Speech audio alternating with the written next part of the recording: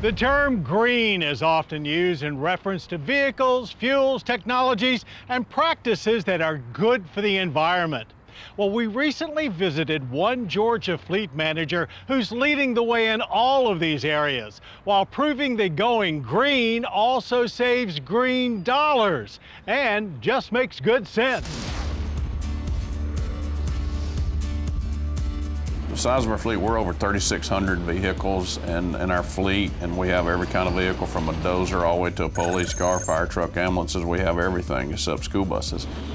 More than 400 of DeKalb County's vehicles, or 12% of the total, run on CNG, propane, or battery electric power, and not just for their environmental benefits. You need to have lofty goals, but I'm all about realistic too. I want to put something in an application that's going to be the best performing vehicle for that job. For me, that's what it's all about. I don't like to say I'm not a green person, but when I first started, diesel flowed through my veins, and when I first got started, it was all about a business case. Where is the return on investment? How long is it going to take to get this money back? And how's the truck going to perform? Because I'm a fleet guy, I got to fix them. So our pilot program, we got some money through the DOE.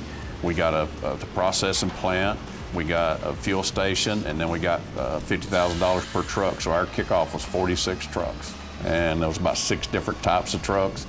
I wrote the specs on those trucks.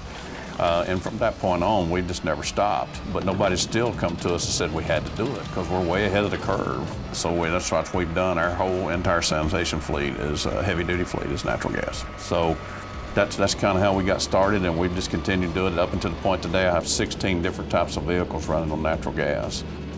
DeKalb County now uses twice as much CNG as diesel fuel, and that green gap will only continue to widen. The advantages of natural gas over diesel start with reduced greenhouse emissions and quieter operation, but they don't end there.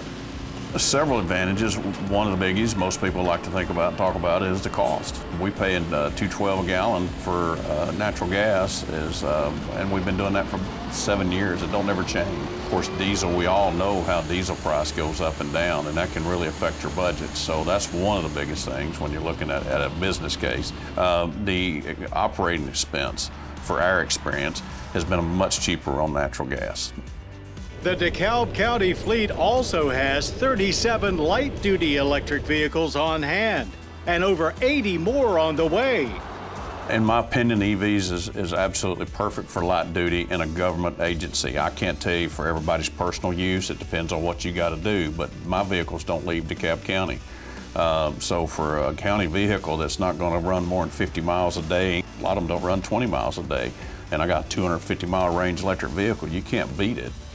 Robert's savvy analysis and relentless effort has certainly paid off.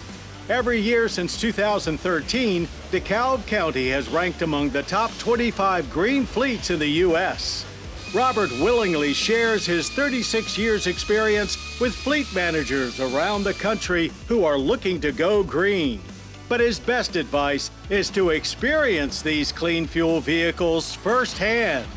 The biggest tip I can give to a fleet operator is go educate those end users, and it will save you a lot of headaches in the end, because people don't like change. But it really did work. When we got our first truck, I called it our firstborn. I took it out and I let people touch and feel it and drive it and see how it operated. You check around, one of us fleet guys will help you. We got it. Come on down here and drive it. We'll let you. We'll help you.